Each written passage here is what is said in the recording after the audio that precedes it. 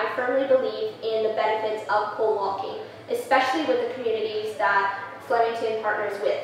The reason why is I think that mostly the participants gain the most out of this, and that's the best part. It's a program that they come to, they commit to weekly. They love the social interaction. So in the beginning, I love it when kind of nobody knows anyone, and then a few weeks later, they're all friends. They're inviting each other to maybe local church events or local kind of gardens to garden together. Another thing that I love is that it's really easy to learn, but it has a lot of benefits. So I have participants come to me and say, oh, Gabriella, I noticed that my pants are getting a little bit bigger. I've lost maybe 5 pounds and I feel great.